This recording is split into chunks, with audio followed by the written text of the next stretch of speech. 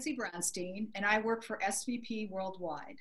SVP stands for Singer, Viking and Pfaff, and I work in the Viking and Pfaff Education Division. And I'm here today with Karen Charles, who is also an educator in the Viking and Pfaff Division. Welcome, Karen. Hi. How about introducing yourself and telling us a little bit about your sewing life? Well, I've been with SVP for almost 20 years, 19 and a half years. And I started managing a store and I became an educator 6 years ago. And I can't imagine a job that would be more fun and more exciting than helping other people learn the joy of sewing and embroidery. And it's exciting every day, just talking to people and getting them excited with new techniques. And it's an incredibly fun job. I'm lucky. So we aren't traveling now because of the COVID situation, but we look forward to doing that soon. So you've been home more. Has there been anything you've been particularly doing that's been fun or interesting, creative? I'm sure there is, because Karen, you're one of the most creative people I know. Well, I've been lucky. I live on Lake Champlain in Vermont, and I'm not used to being home in the summertime. So usually I'm gone for a week and I come back for a few days and then I'm gone again. So it's been really exciting to be home this summer and enjoying the beautiful weather. And I even got out on a boat and got into the water a few times. So that's been a new experience for me, because I didn't think I would be seeing a summer like that for a long time. But I do love my sewing room.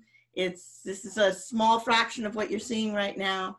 And I'm lucky to have time to be able to sew and embroidery. We've been doing some virtual events too.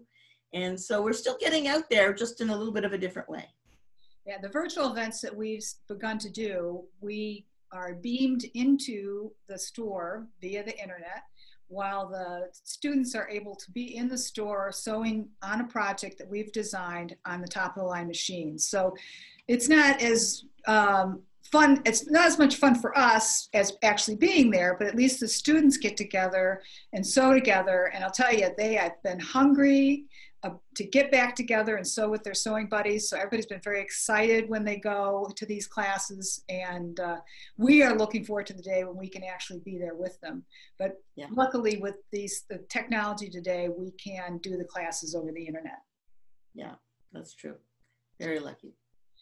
And have you been doing any particular type of sewing or embroidery during the time you've been home? I have been just busy doing all kinds of things. And I was actually going through a little bit of a time where I was didn't have any new inspirations, and I was wondering what was going on. And then all of a sudden, like it usually happens, 3 o'clock in the morning, I had a great idea. And so now I've got some new projects started that I hope I'll be able to show soon. But it comes in waves. Sometimes you don't have an inspiration and all of a sudden you get hit by so many. So I have a lot of projects that have been started, and I've been waiting for that next piece of the puzzle before I finish them. So now I've got quite a few things that I've got ready to finish up and get going. So I like to push out after I've done something, then I'll publish it on my Facebook page to kind of keep everybody else inspired too, and my Instagram page. Well, I see some samples behind you. Anything there you'd want to share? I see one that perhaps people haven't seen before, a technique of, there's a bag, I think, with some felting on it. Is that the butterfly? Yeah, this is a felted design. There's no thread here. This is the felting needles that have pushed the fiber through. And I do a lot of different types of felting. And before I even started this, I was doing felting by hand. And that was time consuming and tedious, where something like this can take a very, very little amount of time and you get some fabulous results. I've got another one here. There's a felted design on the denim. And I've even got landscapes that are done with felting.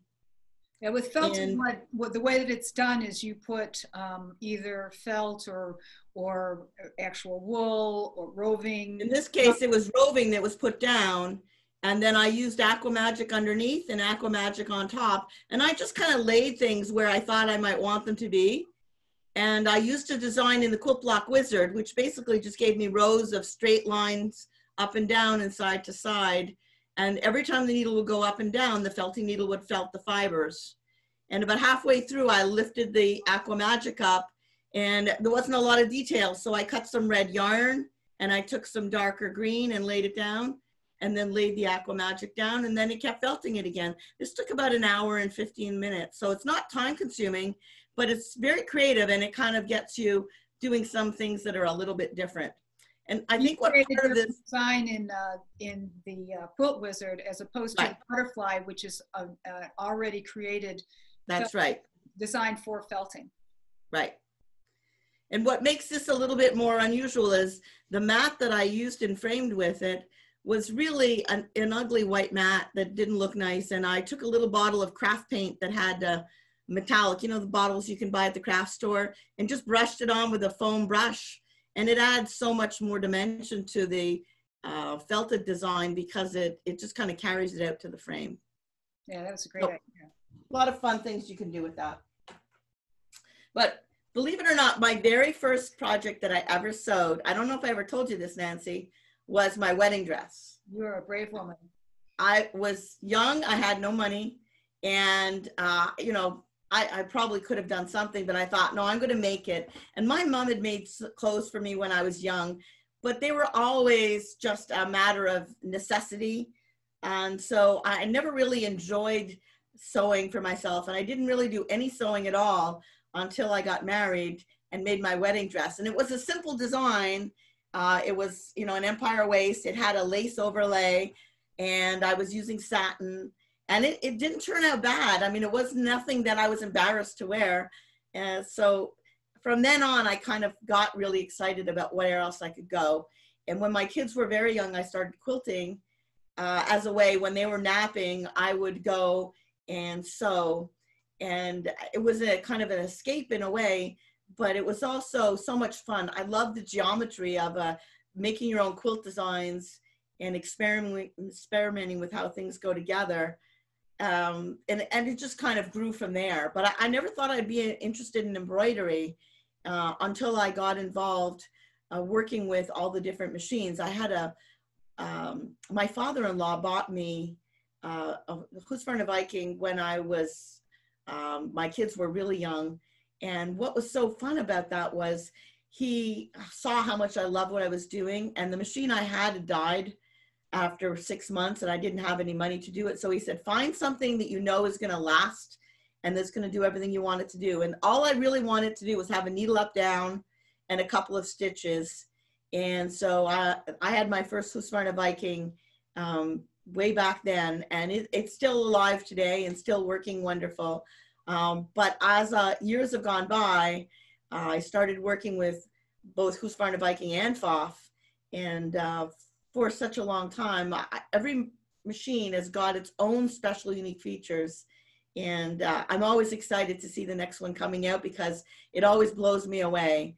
And the very first time I used an embroidery machine, it was like the heavens open. There was just so many places you could go. Yeah, and I've just been excited. Again, you'd make your own lace, right? You'd use your— Yeah, no, I make my own lace. I make anything like that. Actually, I have a little sample here. Let me grab it.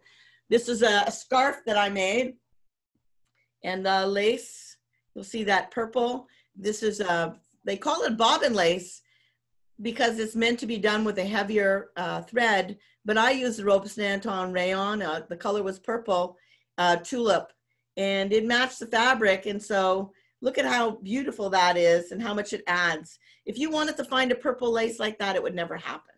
So just to be able to make something and find something in the color that you want is pretty extraordinary. And, you know, I love color. Almost every quilt that I do has every color in the rainbow. There's very few projects I have that are monochrome. So I'm excited to be able to make things the way I want. Well, that bobbin lace, if you were actually making bobbin lace with the bobbins, it's an old folk art. It would take you hundreds of hours to make that on that. Yeah, but this was really nothing at all. I used the endless hoop and just kind of let it keep going while I was working on my other machine. That's why you always need more than one machine. You can be doing two things at once. Yeah, definitely. Two top-of-the-line machines. Well, yes.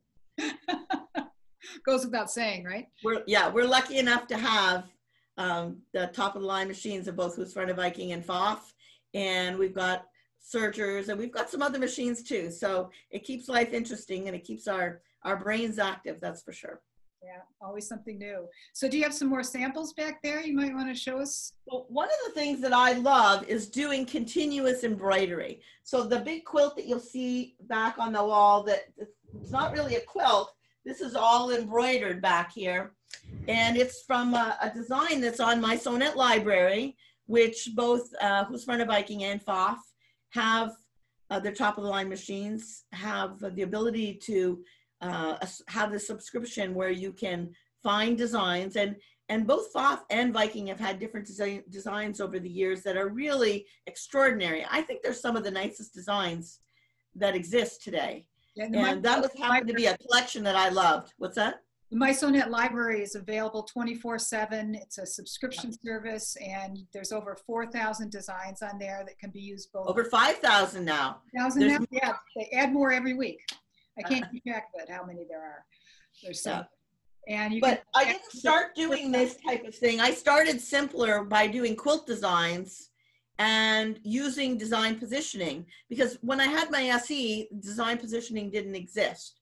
And then when we came out with the Designer Diamond and the Ruby, and on the Pfaff side, we had the 4.5 and the Creative Sensation Pro, they had precise positioning.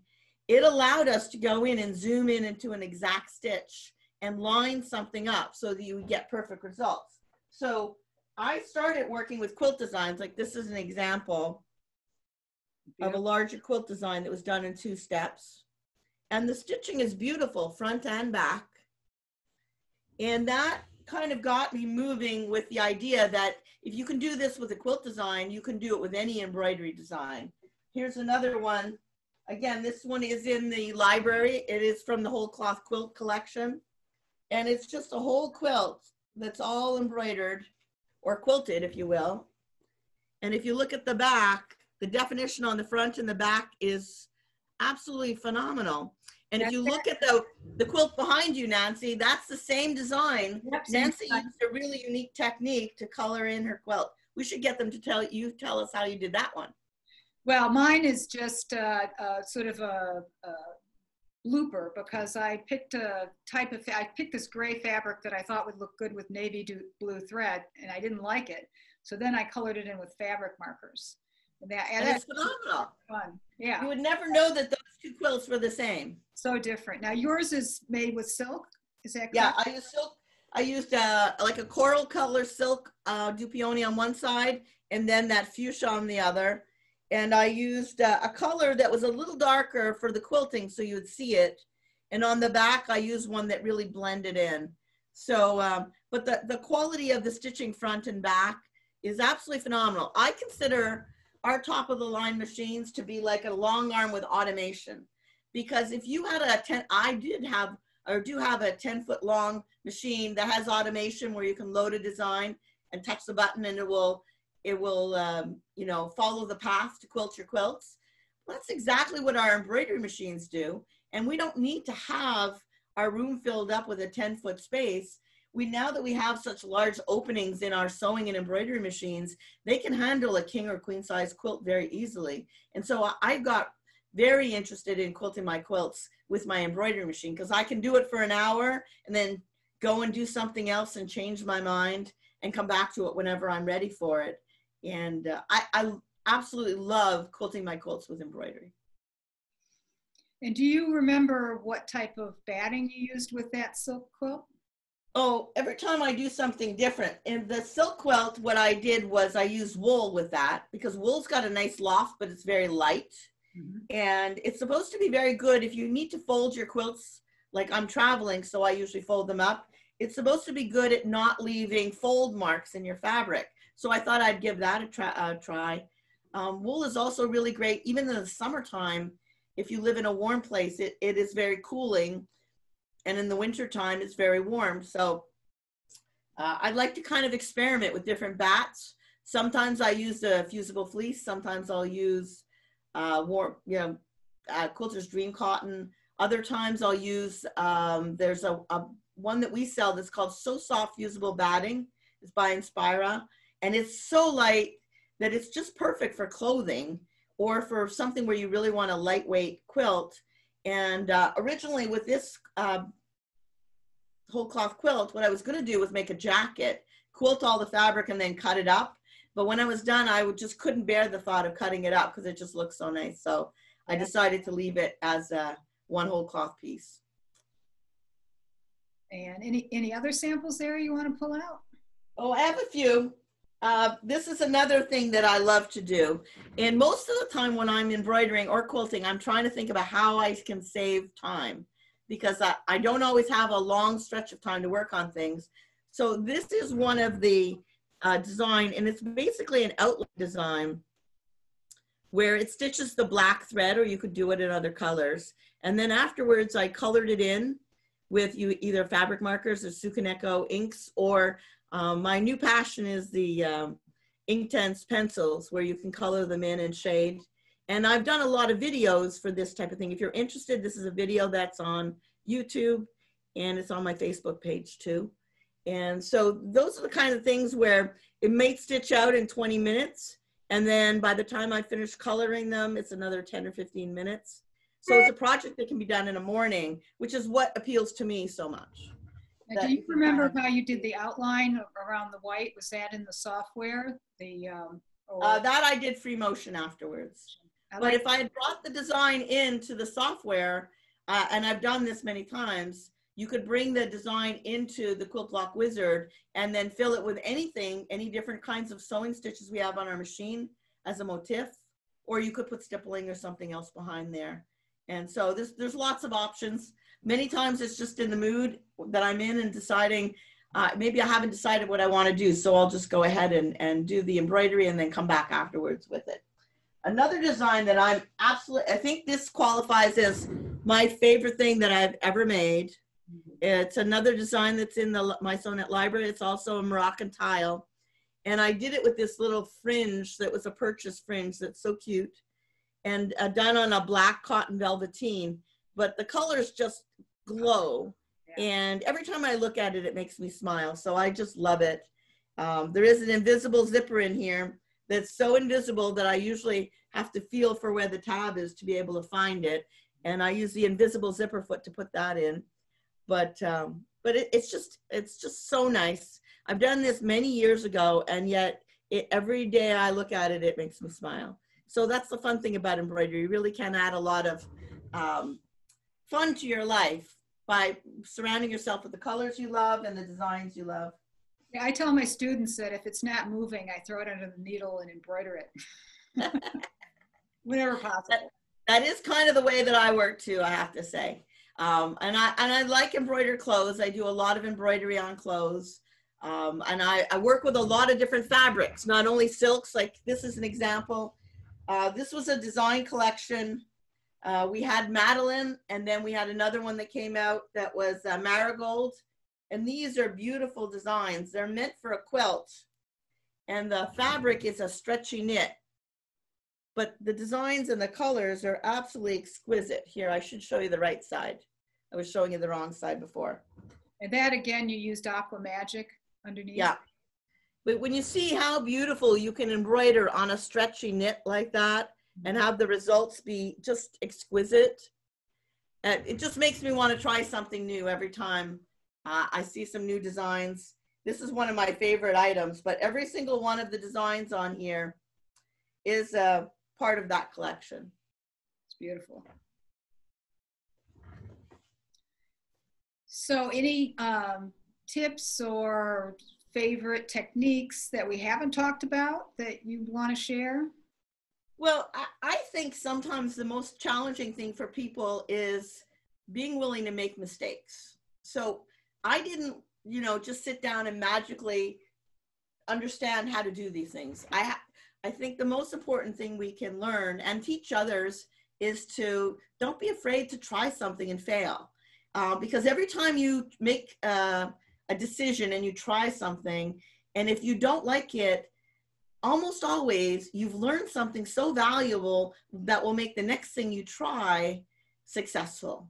And so you don't get to be really good at anything unless you make mistakes and try again. Don't give up. A lot of times I'll pull out something that I was working on months ago or years ago that I put aside because I wasn't happy with where it was going, and pull it out afterwards. I've learned so much in that last year or two that all of a sudden I have a brand new idea that is going to make that item be far nicer than it would have been if I just worked through it at the time. So, you know, don't be afraid of putting something aside for a while and coming back to it. It is our biggest challenge sometimes, that we're hard on ourselves. And when we're working on something, if we don't like it, it can get frustrating, or we can be a little hard on ourselves.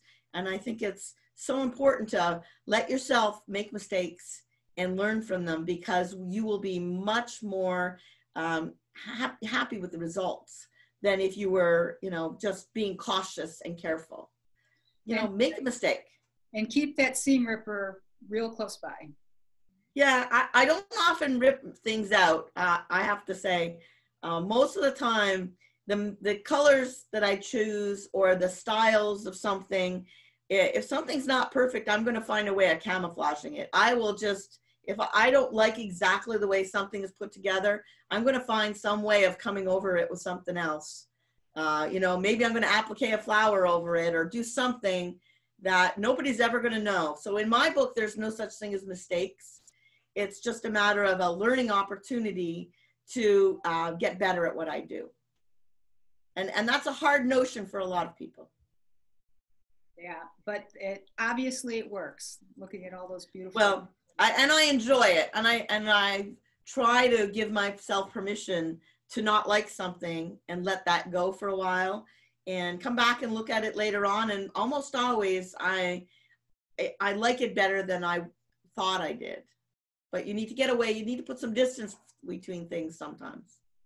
And Karen, you mentioned you have some videos up. Where would people find these videos? Well, I have a Facebook page for Who's Friend of Viking. It's Karen Loves to Quilt and Sew. And the Pfaff one is Karen's Pfaff Quilting and Sewing Corner. And I try and put brand specific things on both of those. Techniques for all up and down, not just embroidery. And then on YouTube, I just post things under my name. So if you put Karen Charles in YouTube, you'll find there's a few dozen on there right now. I've done 12 with Quilters Newsletter, and most of those are pretty easy to find. And then I've been posting a lot of them myself, how to use different feet, how to use some embroidery techniques, and I'm trying to get more prolific and get more videos up. So that was my major accomplishment this year.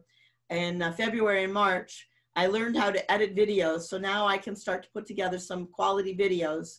And I've been putting my skills to work while I've been at home. So it's getting exciting because I'm starting to feel like I can put together some videos that are really going to help people to learn more about using their machines. And you were interviewed on a podcast, I think about 6 months ago, maybe. Do you remember the name of the podcast? Was it American Patchwork and Quilting, or no? It was. Yeah, I'm not sure. I'm very sorry, I can't remember. Oh, but there's a lot of stuff out there. It actually shocks me and my kids if they put my name on there, that it actually brings things up. But luckily for me, it only brings good things up. There's no Karen Charles out there doing wicked things. There are a lot of Karen Charles out there. There's designers. There's all kinds of different people named Karen Charles. Most of us seem to be pretty good and pretty happy people, despite my name. There's actually, I live in a little tiny town, and there's actually another Nancy Bronstein in our little tiny town. You know, I think she's a children's author, if I remember correctly. I'm not sure. It's you wouldn't think that in a town of 7,500 there'd be two Nancy Bronsteins, but yeah. Well, if you put Karen Charles Quilting, you're more likely to come up with it. You won't come up with the designer and all the other Karen Charles out there.